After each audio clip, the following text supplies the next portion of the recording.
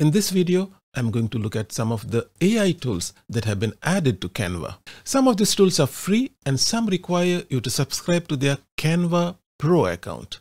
Let's check them out.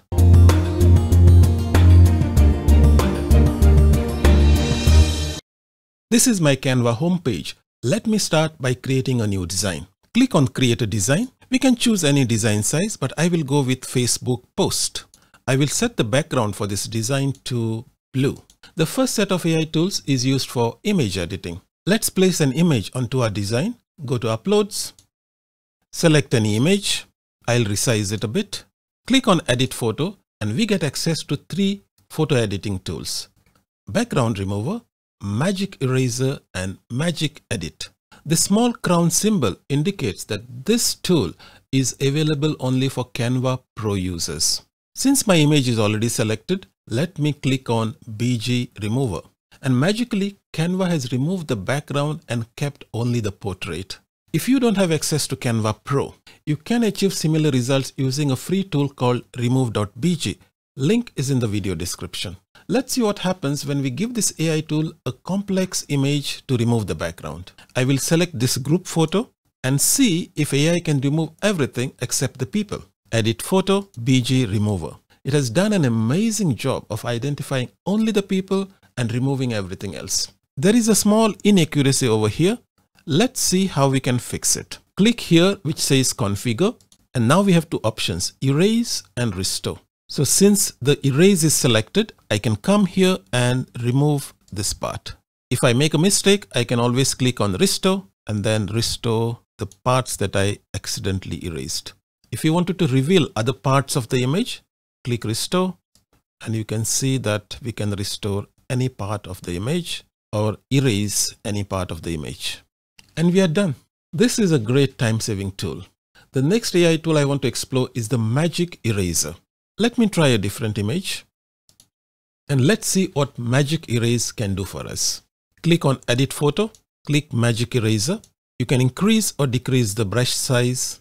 And let's say I want to remove these items from the photo. Just select it. Voila, it's gone. I can do the same for the suitcase. And it has magically removed the suitcase. And the third tool for photo editing is called Magic Edit. Click on it. Notice that for each photo you can use any one of the tool but not combine them. I will revert the work done by the Magic Eraser and switch to Magic Edit. Magic Edit is like the generative fill feature available in Photoshop. How does it work? Let me brush over these objects. And this time, instead of removing them, I want to replace them with something. Click on Continue. You can describe exactly what you want to place in that area. I will type a colorful flower vase. Generate. You are given 4 choices. You can cycle through them and select the one that you like the best.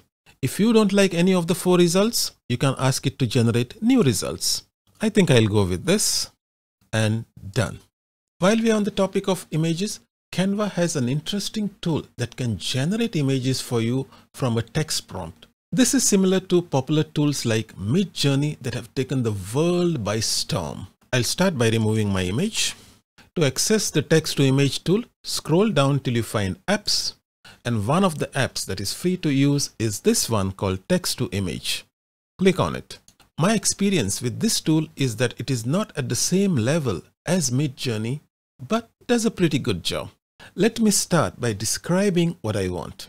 My prompt is a lush green forest with small river passing through. Background is snow-capped mountains. Let's see what Canva can conjure from this prompt. Click on Create Your Image and it gives me 4 choices. I can click on them and see which one I like. I think I will go with the last one and delete the rest. And that is my AI generated image. Looks very good. For the next AI tool, let me change my design to a presentation. Click on Home and select Create a Design. In the search box, type presentation. And I'm going to go with the presentation with a 16:9 aspect ratio. Click on it.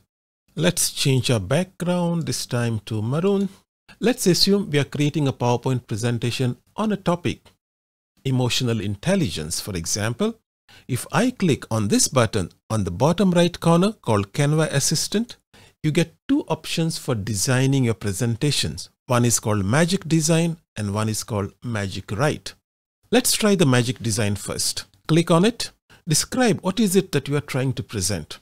Let's say my prompt is highlight 5 key benefits of emotional intelligence. Press enter. It starts creating a presentation. You can choose different template styles. Let's go with this one. We can see it has already created an entire presentation for us on the topic of emotional intelligence. Definition, the benefits, and a conclusion. Click on Create My Presentation, and we have a professional looking presentation that has been created in a few seconds. Let me add one more slide to this presentation by clicking on plus, and we will try the other AI tool which is called Magic Write. Let me type my prompt. The prompt is 3 steps to improve our emotional intelligence. Click Generate. And just like that, it has given us the content that we can add in the slide. I can resize it, increase the font, and we have AI generated content in our slide. So Canva can create an entire presentation for you or give you the right text that you can embed in each slide. So those are some of the AI tools that are available in Canva. Have you tried them all? If I have missed any tool, please leave a comment in the video description and I will look into it. If you found the video useful, please hit the like button and subscribe to my channel because it motivates me to create more content like this.